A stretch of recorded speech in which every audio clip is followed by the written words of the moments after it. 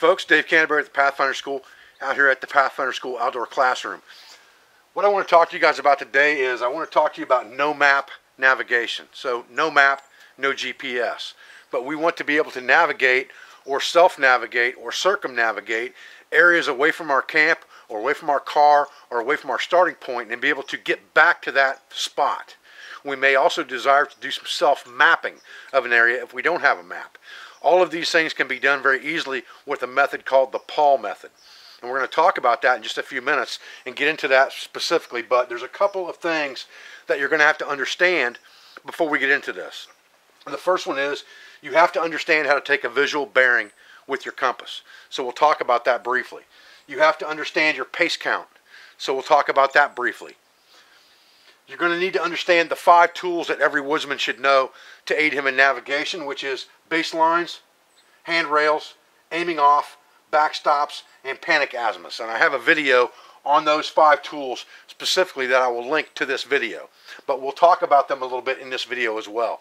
So stay with me and let's talk about visual bearings and pace counts real quick just to get a refresher before we start. Okay, so I'm going to do the best I can to explain shooting a visual bearing with a compass by holding the compass in front of the camera. Your compass should have a mirror on it which enables you to tilt the mirror down and look at the bezel ring of your compass. It should also have a sighting device at the top that looks kind of like a set of gun sights, and you will hold this compass in front of you and aim this just like a gun at an object in a distance that you can see that you desire to walk to. Doesn't really matter how far away it is as long as you have a straight visual line to it. Then what you will do is you'll close your non-dominant eye. You'll open your dominant eye and aim with that just like you would a gun. You'll hold this directly in front of you, and when you get this aimed at the object, you will rotate this bezel ring by looking in the mirror until the needle is in the doghouse. Because the north needle is always going to point north, you want to put the north of your compass, what's called the doghouse, right over the top of that needle. At that point, the reading at the top of your compass is the bearing that you are traveling on. So as long as you walk with the needle in the doghouse and the needle doesn't leave the doghouse left or right, you're walking a straight line. Now if you're walking a long distance, what you're going to want to do is you're going to want to take that bearing, then you're going to want to shoot another bearing at an object that you can see visually that's not going to leave your sight as you walk to it. So let's say it's a tree, you know, maybe 100 yards away or wherever the case may be. Then you can shut your compass and walk to that tree. As long as you don't lose sight of the object, you can walk a straight line. It's when you go down into a holler and come back up and you've lost visual bearing or visual sight of that tree, that's when you're going to experience lateral drift. So you need to go to that tree and then shoot a bearing to another object in the same exact bearing. So you'd look through your compass with the needle still in the doghouse, and you decide what object is in your direct line of sight, not too far away. Close your compass and walk to that, and so on until you got to that far distant object you were trying to get to. For what we're going to do today, you're going to do exactly the same thing. You'll need to understand how to plug a visual bearing in and identify what that bearing is at the top of your compass, because you'll need that direction or heading. Okay, so let's talk about pace count real quick. Your pace count is how many actual paces it takes to walk 100 meters. And you need to figure that out in uphill terrain, downhill terrain, muddy terrain, snow-covered terrain, and always with your pack on, never with your pack off. Whatever load you plan on carrying into the woods, that's what you need to be wearing when you figure your pace count, because it will be different under load than just taking a stroll. So you need to factor those things and have them listed in your notebook so you understand what your pace count is. And your pace count is 1 full pace. So if I step off with my left foot, I'm only going to count paces on my right foot. So if I step off left, when my right foot hits the ground, that's 1. When my right foot hits the ground again, that's 2. So it's 1 full pace from the same foot. That's what you need to understand. That will give you a pace count. Once you understand what your pace count is over the different terrains, you can then average things out depending on the terrain environment that you're operating in. When you figure out your pace count, then you need to understand how to use pacing beads. So a real quick review on pacing beads, and again, we're working in meters. So what I do is I have 2 strands of beads on my compass. One is 4 beads and one is 9 beads. So I will start my pace count off and count until I get to my 100-meter pace count. So let's say on average for me that's 62 paces. So I start counting 1, 2, 3. When I get to 62, I will drop 1 bead. That means I've walked 100 meters. I start again. I drop another bead. I start again. When I get 9 beads down and I get to my pace count again, I drop 1 on this side, and that means I've walked 1 kilometer or 1,000 meters. This would be a 5-kilometer pace counting mechanism. You need to understand how to use that pace counter because it will become important in this navigational method as well. Okay, so a quick review of these 5 navigational tools. A baseline is generally a horizontal object to your travel route that you can use when you're coming back or returning. Let's just say that you set your camp up on a creek or on a river system or at the edge of that river using the 4 W's to select your camp. You found a good source of water. That becomes your baseline because it's a linear object to your travel route. A handrail is something that you can use while you navigate. That's going to be difficult to ascertain without a map, but you can create a handrail later during your travel route by doing self-mapping. A backstop is something that you don't want to go beyond. You already understand that if you go beyond that backstop, you have went too far if you're navigating to something. Again, works better if you have a map, will work fine for you after the fact. If you are out doing your exploration to do your mapping of an area or do your scout or whatever the case may be, and you come across something like a danger area, maybe it's a big cliff or something like that, that could become a backstop for you later.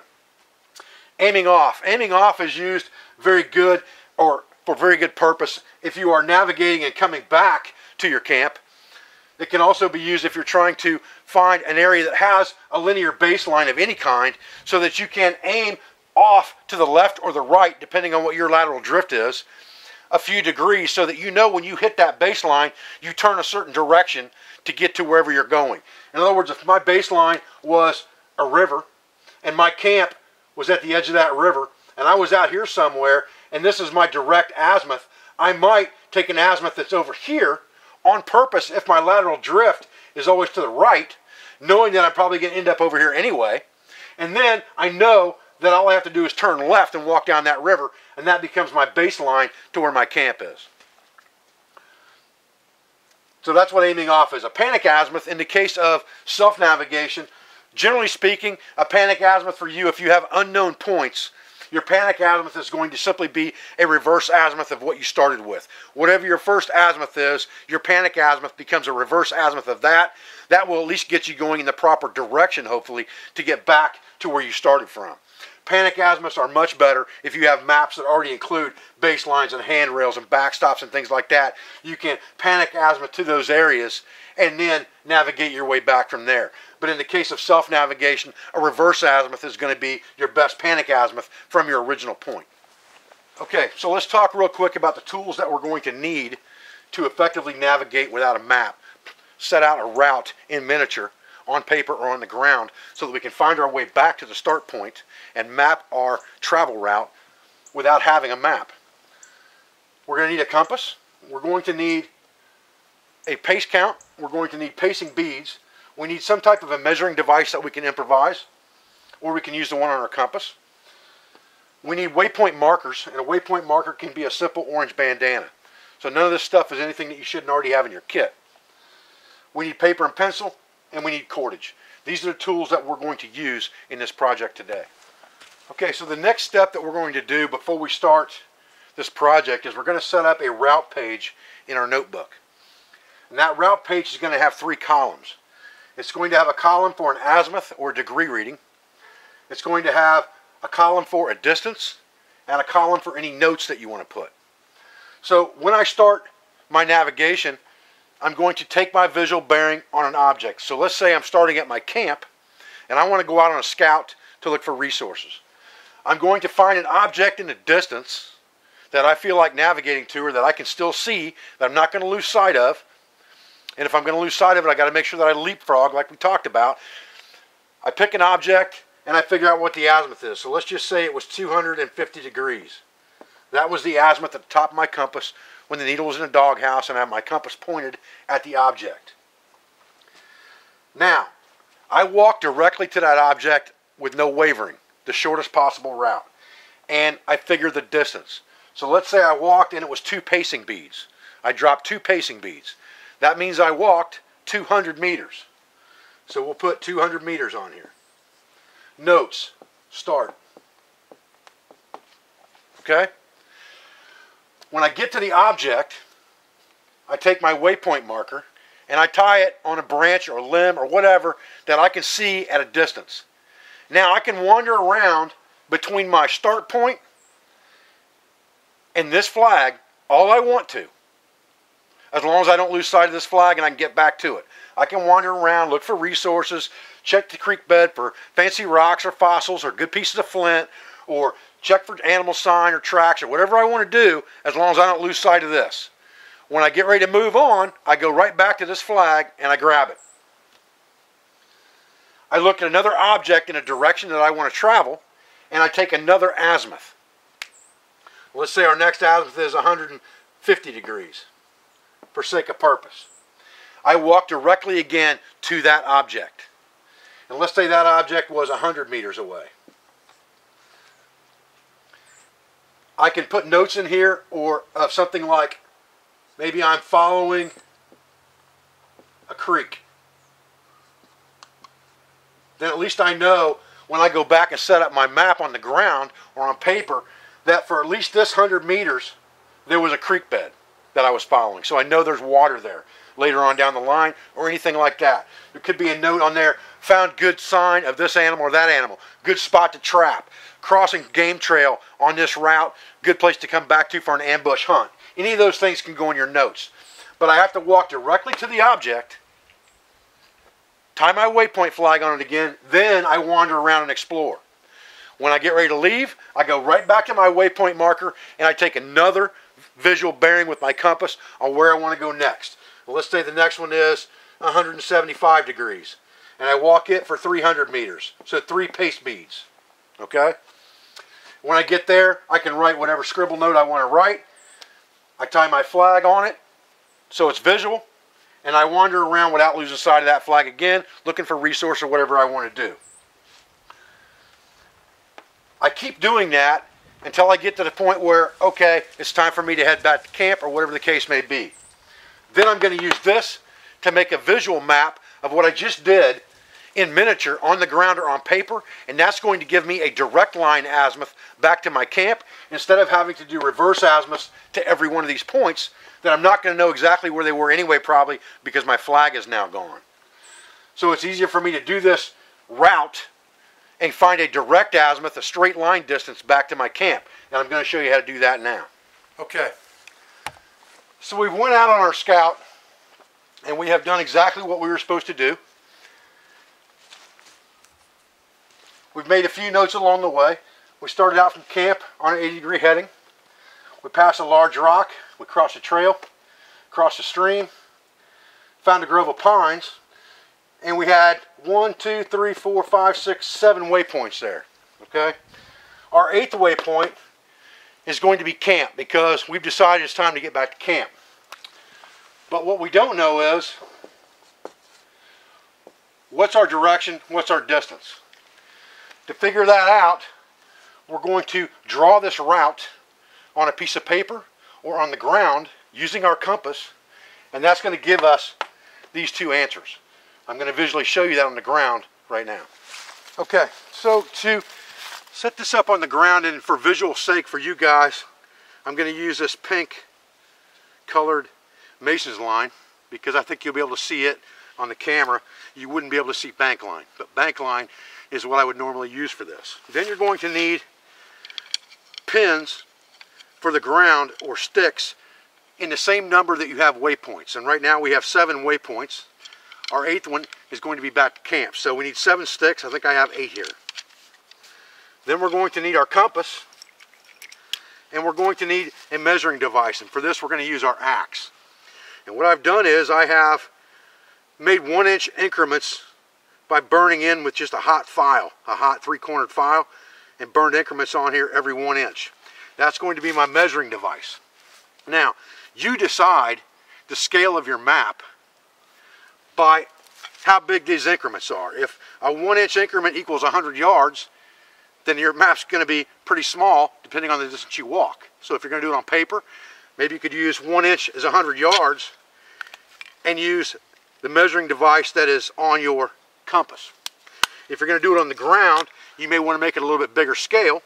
So in this case, what we're going to do is we're going to use each one of these marks as 10 meters instead of 100 meters. So 10 of these marks will equal 100 meters. Realistically speaking, if you're out on a short scout, you're not going to walk more than 100 to 120 meters between waypoints anyway, especially in the state of Ohio, or you're going to lose sight of your waypoint marker. Anyway, you're not going to walk that far away from it. When you get back to that, the next visual object is probably going to be 100 meters or less away that you can see without losing sight of it by going off the side of a hill, down the side of a hill, up or downhill, something like that. So your measurements are going to be fairly close, 100 meters to 150 meters probably tops in eastern woodlands. That's why I chose the scale I did, and also so you guys could see it visually on the ground. Okay, so I've taken a pin and stuck it into the ground to represent my camp, or where I started. Then I've taken my string. Again, I'm using pink string here so you guys can see this.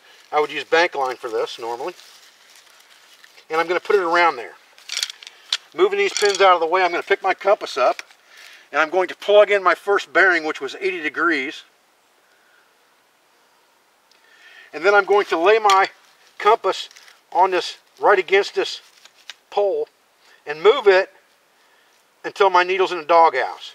Now I know I've got an 80-degree bearing coming off of that post. Now I can pull this line straight and stretch it out, just like this on the ground, and make sure that it is following that bearing perpendicular, and then measure it off. And I walked 100 meters, so that's 10 marks on my axe. So 1, 2, 3, 4, 5, 6, 7, 8, 9, 10. I need to put a pin in the ground right there. Then I'll wrap my string around that, just like this. That was the first leg of my route. Now I need to do the same thing again. The next reading was 48 degrees. So I plugged 48 degrees into my compass, lay it on this pin again, and rotate it till the needle's in the doghouse. And now I know that my route is going this way. So I'll stretch the line out again, keeping it taut. And I want to measure 120 meters out.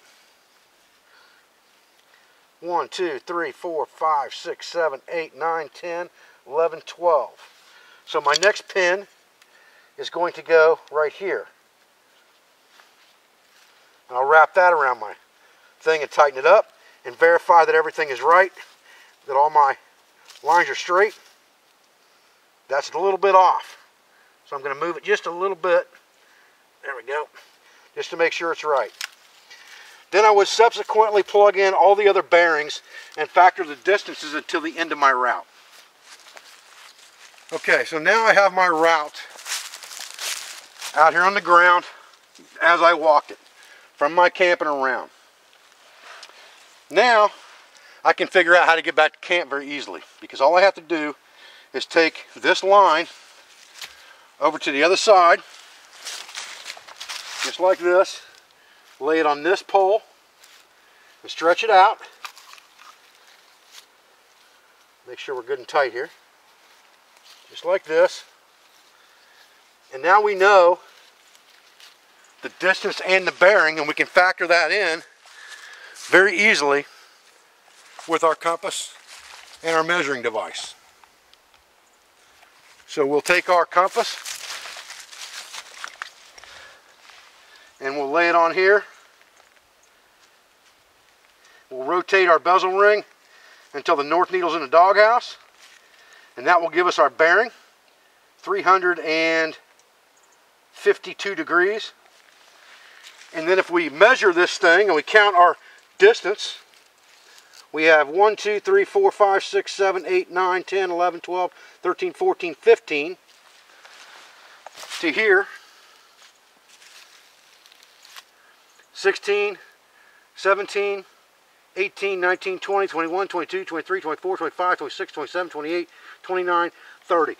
So we are 300 meters from our camp Now, if we set our camp up against something like a creek or something, then we could aim off a little bit left or right to make sure we get there. But we have a lot of information now that we can use if we draw this on paper. Let's say that we're walking back to our camp and we're measuring our distance as we go. We know that we only need to go 300 meters. So if we walk more than 3 pacing beads, if we're at 5 pacing beads and we didn't find our camp, we probably missed it. We need to go back to our last known point of origin. If we cross a creek or a stream again, somewhere along the line, or a trail that crossed any of these points, then we can probably assume that it runs in a perpendicular line to that point to where we were at, and we can draw that on our map and use that later for a backstop or a handrail. Well guys, I appreciate you joining me out here today for another video. Just a little quick explanation, really watered down, of the Paul method of navigation. It's a very complicated method for self-navigation. I encourage you to look it up and do some research if you're interested in that method, but this is a very dummied down version of how to do it that will work very well for you if you just understand some simple concepts. I thank you for your comments. I thank you for your views. I thank you for everything you do for me, for my school, my family, everyone affiliated with the Pathfinder School and Self-Reliance Outfitters. I'll be back in another video as soon as I can. Thanks, guys.